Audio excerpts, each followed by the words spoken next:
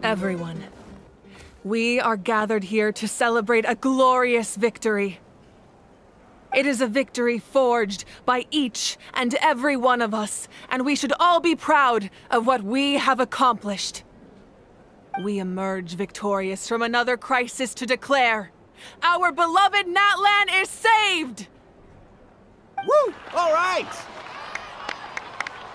I must caution that this war is not yet over. We have not destroyed our enemy, merely driven them further into the depths of the Night Kingdom. But the Abyss underestimated Natlan's forces, and they have suffered a devastating defeat. It will be a long time before they are able to pose a threat to us again.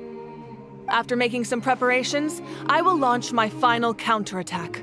I shall strike them in their lair and wipe them out for good. Oh, man. Wait, Archon, are you saying you're going alone? Yes. The abyssal energy there is too strong. Contact with it would be instantly lethal to anyone else. I'm sure you're all still fired up, and you must be eager to take the fight home to the enemy. But I must ask you to temper your ambitions. I will return victorious, for all of us. It's kind of a shame that we can't join him with a final showdown. Please, look at the bigger picture. Thanks to every one of you, we have already secured an enormous victory. Tonight, we should celebrate to our heart's content. I guess if our lives are no longer at risk, things can basically go back to normal, right? That's good enough for me. Beats having monsters everywhere. When the time comes, I will gather everyone here again. Now, let us also remember those who gave their lives fighting for our nation. Once the last dregs of the Abyss are wiped out, I intend to give them the grand funeral they deserve. An ancient name could never record the many who we lost. But no hero of Natlan should be forgotten. If I may, let's have a moment of silence for the fallen.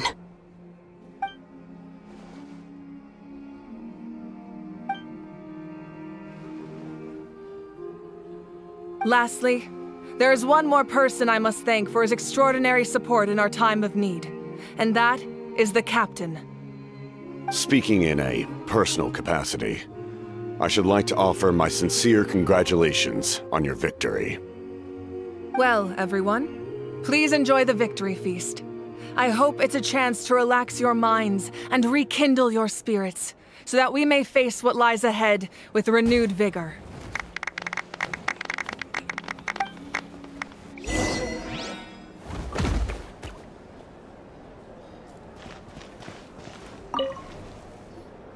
You did a great job, Kachina. Oh, you're much more confident now. Seems like winning the pilgrimage gave you a real boost.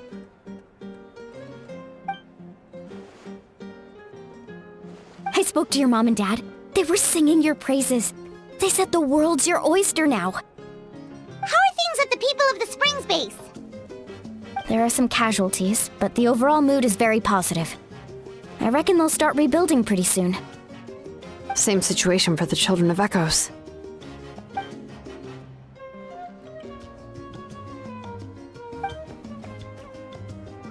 Oh, that's a great idea. Let's do it together. Let's hope that their sacrifice marks the beginning of a new age for Natlan. An age of unprecedented peace.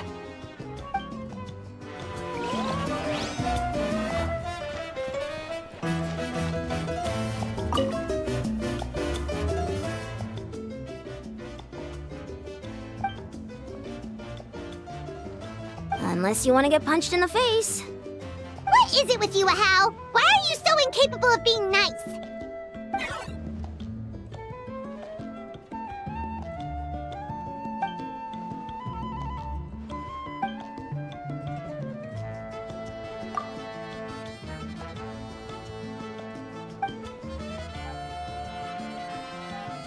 The Collective of Plenty was the furthest from the Abyss's entry point, so they didn't have as many monsters to deal with. From what I hear, they got off relatively unscathed. But it might have been a different story if Chaska hadn't gotten there when she did. That's good to hear. All's well that ends well.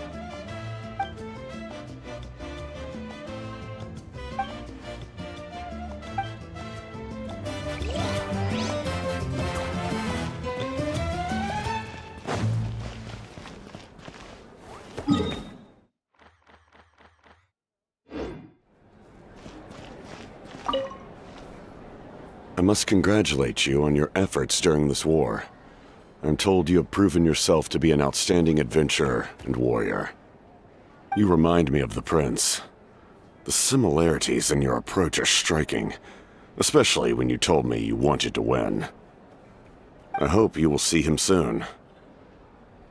Hey, Ororon! How are the Masters of the Nightwind doing? Granny Sea Lolly's been there the whole time, and she's a tough one. I think we should be fine.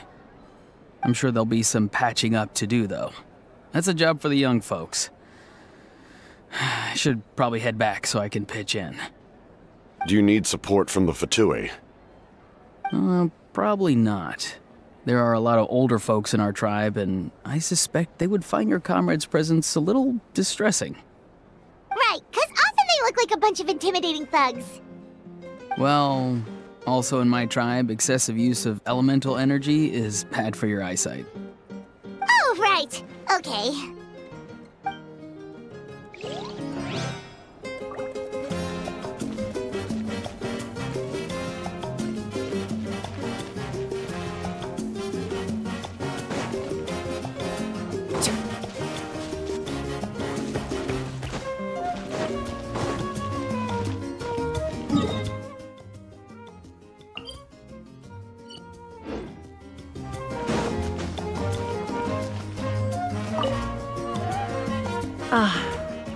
Welcome. You seem a little out of sorts. Are you just tired, or...? I guess I am. You know, when I was up there in the sky, I could see all of Natlan stretching out below me. People everywhere, giving everything they had for a chance at victory. I just... If only I'd been quicker. Maybe they wouldn't have... And Koichi. Maybe she'd still... I'm sorry. Now is not the time for that. Fruit juice, right? Make it a large? True. My 500-year plan has almost come to fruition. Just one last step to go. Namely, my final battle against the Abyss. But battle is second nature to me, so I'm not feeling a huge amount of pressure. It was so awesome. The way you exploded that thing in the sky with one almighty punch! Are you always gonna have that kind of power from now on? Oh, that was the Divine Throne unleashing my full potential. And it was only temporary. I can't wield that power for any length of time. My body wouldn't be able to handle it. Likewise, the amplified power of the Ode of Resurrection was also temporary. From now on, it's back to ancient name-bearers only. Correct. We dealt the Abyss a critical blow. So for the time being, it's too weak to sustain regular invasions. I hope the people will be able to enjoy this period of peace. Or rather, assuming all goes to plan, eternal peace. We've had centuries of war with the Abyss, and it's high time we brought that chapter to a close. Anyway, there's something I've been wondering about. I know you've been at the center of some major events in other nations too, and fought many powerful foes. In this war, you were in the thick of it once again, dashing around tirelessly, supporting the fighting on all fronts. So tell me, what drives you to do this as a mere traveler passing through? Why risk life and limb for a cause that's not your own? A clear conscience. Great answer. That's how life should be lived, to the fullest, with no regrets. What I'm really trying to say is, I would love for you, with your extraordinary talent and your sense of justice, to join me in this final step. You and I together, finally putting an end to the ever-looming threat of the Abyss. But I also don't want to take advantage of your good nature and readiness to help others. The final battle will be very dangerous, and you have the rest of your journey to consider.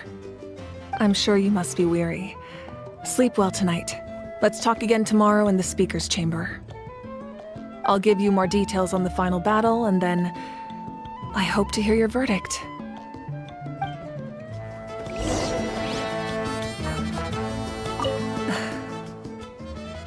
My mind is still flooded with scenes from the war. I can't get the images out of my head. Maybe I need another drink.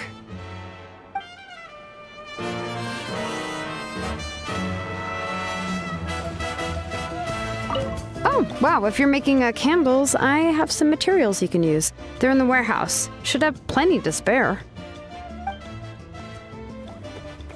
Ah, good point. I'll go instead. Oh, wow, if you're making candles... Ah, good point.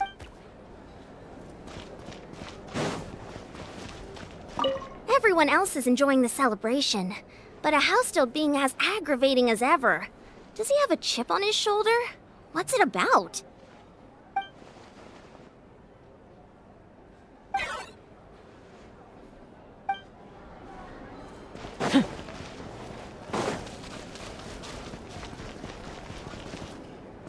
I'm still somewhat in disbelief that a united people prevailed against the Abyss.